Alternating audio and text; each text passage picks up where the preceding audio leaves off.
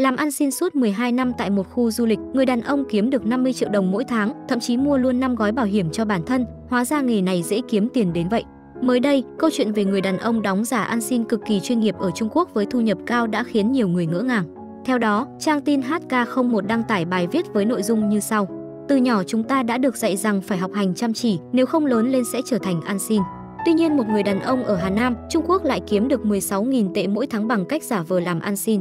Được biết, người đàn ông đóng giả ăn xin nổi tiếng khắp mạng xã hội Trung Quốc thường thu hút người xung quanh bằng đôi mắt đáng thương, vẻ ngoài nhem nhuốc cùng kỹ năng diễn xuất cảm động.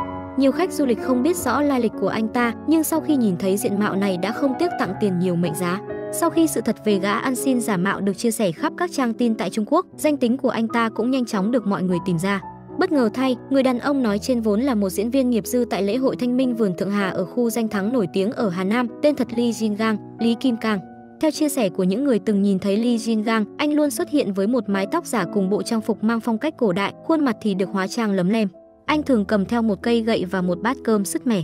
Công việc mỗi ngày của người đàn ông này là kinh doanh tại khu du lịch và xin tiền của khách tham quan. Li Jingang cho biết bản thân đóng giả thành người ăn xin đã được 12 năm.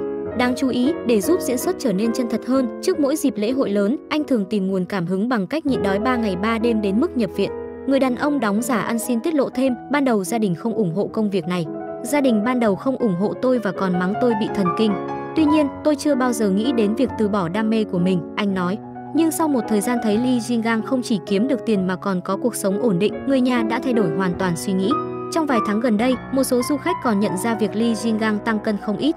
Nói về vấn đề này, anh chia sẻ, quả thật bản thân đã lên khoảng 4 đến 5 kg nhờ vào cách kiếm sống độc lạ. Li Jingang cũng thẳng thắn nói, anh rất yêu thích diễn xuất và muốn trở thành ăn xin để thỏa mãn đam mê. Lý do chọn vai ăn mày là vì nó không cần đến các buổi casting hoặc lăn lộn ngoài phim trường. Không ngờ lại được mọi người xung quanh thương cảm và giúp đỡ, và theo thời gian, Li đã trở thành một người ăn xin chuyên nghiệp. Mỗi tháng, gã ăn xin giả mạo kiếm được trung bình 16.000 tệ, 54 triệu đồng và còn mua 5 gói bảo hiểm cho bản thân. Chính vì thế, cư dân mạng Trung Quốc gọi Li Jingang là người ăn xin giàu nhất Trung Quốc. Tuy nhiên, lại có không ít ý kiến cho rằng hành vi của gã đàn ông này là lừa đảo, đồng thời khuyên anh nên tìm công việc chân chính thay vì lợi dụng lòng tốt từ người xung quanh.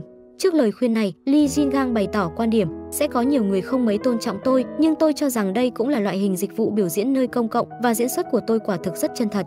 Đáng nói, sau khi chia sẻ câu chuyện của mình, Li Jingang lên tiếng nhắc nhở những người khác không nên học theo, đặc biệt là đến công viên Thanh Minh Thượng Hà để làm ăn xin, bởi khó có thể cạnh tranh được với tài năng diễn xuất của anh.